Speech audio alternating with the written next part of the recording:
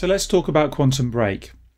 First thing I need to say is it's taken me a little while to get around to doing this review, primarily because I actually wanted to finish the game first. I know that might seem a little odd to some people, and I know a lot of people go out and do their reviews before they've actually played a game, but I'd like to actually play through a game before I do a review, and that's why there are not that many reviews on this channel, because, well, I like to actually play the game first. So anyway, we all know that Remedy is the company that made the game, and they made Max Payne and Alan Wake, and the first thing I have to say is there is a similarity between Quantum Break and both of those games. For fun, the thrill of it, like bungee jump. Pain!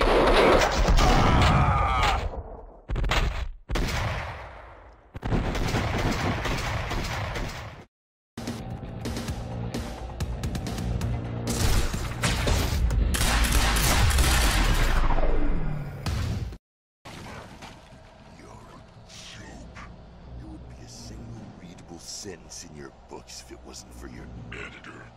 You'll never publish another one of your shitty stories, 'cause I'm gonna kill you. What's going on, Paul? You look fucked up. Even by your fucked up standards. You took the CFR, Jack. I took it back. I don't care how messed up you are, Paul. You're not taking it from me. I don't want it! I just want it gone. But what were my impressions of the game? Well, first things first, let's talk about the bad. There's not an awful lot that I can say is really, really bad about the game. I did encounter a few glitches.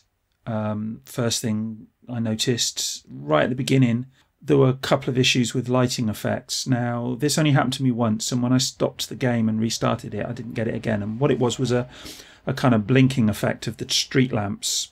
I also had a problem with killing some of the characters. At one point in the game, I kind of got locked in and I couldn't kill a couple of the characters that I was trying to kill. And I had to restart the level. And when I played through it again, I didn't have the problem again. So, yeah, that was a bit of a pain, but it's a minor glitch. I do hope that they patch that because, you know, that could be confusing for someone. It was confusing for me initially. The other thing, some people have moaned about the difficulty on the game, saying it's too easy, and I would have to concur. For the most part, the game is too easy. I mean, I played it initially on medium settings, and it was a breeze. It was very, very easy. And then when I played it on hard, apart from two places, again, it was pretty simple. The only problem I had there, really, was right at the very end of the game. When I played it on medium, the ending, again, was fairly easy. When I played it on hard difficulty, it seemed to ramp up the difficulty an awful lot. So the difference between medium and hard seemed way too broad, just for that one level. Other than that, it wasn't too big a problem. One other thing that some people didn't like, and there's been a bit of talk about this, was the TV series aspect of the game and whether it worked or not. Now, I actually liked it, I have to say. I'm not sure I'd want to see it in all games, but certainly in Quantum Break it worked for me. And I know that won't be the case for everybody, and you just have to make your own mind up on that one. But yeah, the TV series itself is actually very well made. It's not up there, I would say, with the very best TV, but it's certainly not down with the very worst either. So it's solid, well acted, well scripted, and it fits in well with the game, and it does fill in some of the gaps within the game. So yeah, it's well worth watching. So then we get to some of the more positive things about the game. I thought the character design and acting was superb, both in the TV series and the game itself, and I've obviously touched on that just a moment ago. Some people have moaned about the level design and pacing, and, well, I have to say, apart from an over-reliance on text in some places, I didn't really notice that. I actually like the idea that, you know, there are parts of the game where it slows right down and gives you a chance to catch your breath before throwing you into the next firefight. And even the over-reliance on text, which I've mentioned, I actually quite enjoyed reading some of the text in this game because there are some nice little bits. There's some real humour in there if you give it the chance. Don't want to give away too many spoilers, but there's one bit where there's a script that someone's discussing that relates to time travel. And I won't go into too much detail, but I found that quite amusing. So yeah, I quite enjoyed that. And yeah, as I say, the level design's pretty decent and pretty solid. I will say that I wasn't that keen on the platforming elements, although they do help to show off, what the game's capable of. They do show off the graphical content of the game and how well it looks, and it does look beautiful. It's a gorgeous looking game, though there are times when that varies. Particularly, again, I go back to the character models. And at one point when I got into a lift, I noticed that the Shawn Ashmore, is it, the actor? I noticed that the character model for him wasn't anywhere near as good as it was in certain other aspects of the game. So it does vary. But anyway, back to the platforming aspects. I found them, they weren't that long, to be honest, which was probably the best bit about them. And, let's be honest here, Remedy haven't exactly got a great track record when it comes to platforming aspects in games. I don't know if any of you guys have ever played the original Max Payne, but the dream sequences in that were not brilliant either. So, as I say, they're short in this game and you can just get through them fairly rapidly, so I wouldn't worry too much about that. The story itself, I have to say I really enjoyed the story. I don't know if any of you guys know this about me, but I've read an awful lot of science fiction. And I won't go into too much detail here, but that means I've read quite a lot of stuff relating to time travel. I've read everything from By His Bootstraps by Heinlein through to Timescape by Gregory Benford. And, that's where time travel and time effects are dealt with best, I think, in the written form.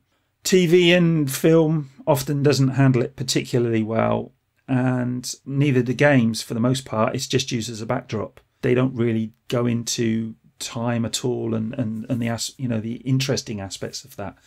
And I thought, to be fair to Quantum Break, I thought it did it better than most games, and probably any game actually, and also dealt with it better than most TV series and most films. I've seen some god-awful films over the years about time travel, and I thought Quantum Break handled that aspect particularly well. And the story was quite compelling. So, yeah, if you like a good story, then as far as games ever have good stories, this is one of the better ones for me. And I know not everyone agrees with me, but that's my take on it.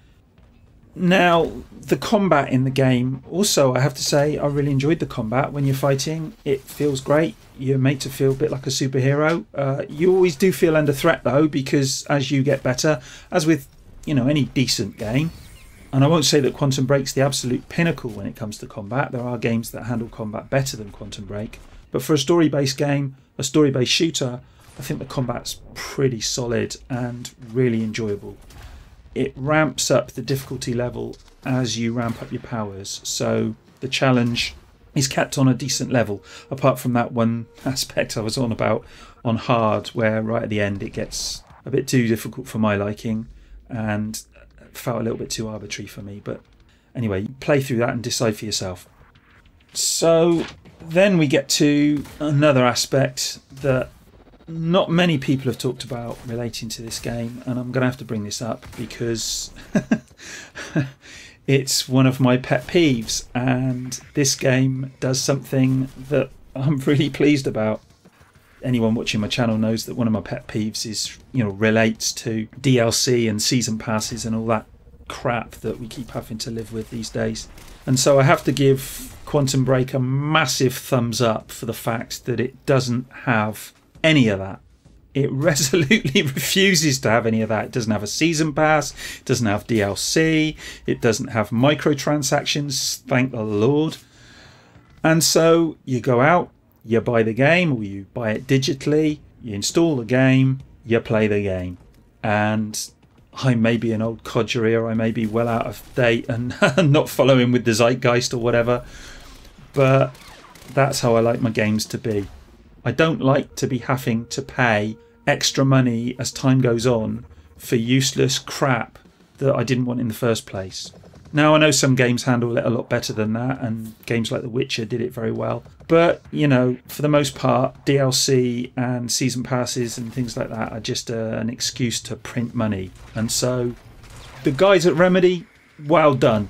Well done. You've produced a good, solid game that's well thought out, that's got a good story and good characters, and you haven't tried to milk us. So thank you for that.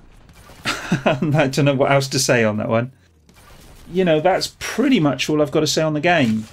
Overall, I think it's a great game, and obviously it won't be to everyone's taste, but if you like the idea of an unashamed, story-driven, third-person shooter with pretty decent mechanics, well, I'd say great mechanics actually, and a really good story, great design for the most part, with the exception, as I say, of those platforming levels, yeah, I would say go out and buy the game. And especially if, like me, you're a real aficionado of time travel and those kind of things, then yeah, I don't think you're going to be disappointed. I really don't. And I know it's had mixed reviews, and I know some people don't like it, and I know people have been picky about it, but I think that's exactly what they're being. I think they're being picky, and I think it's a great game. And yeah, that is my take on it. And if you don't agree with me, you know where to come. There's the comments down below. Come and tell me what you think. Did you enjoy the game? Are you playing through the game at the moment? Have you played it on hard? Have you played it on medium? Don't, whatever you do, play it on easy. And we'll have a chat about it as usual. And that's me out. I'm done for the day. And I will speak to you again soon. Bye.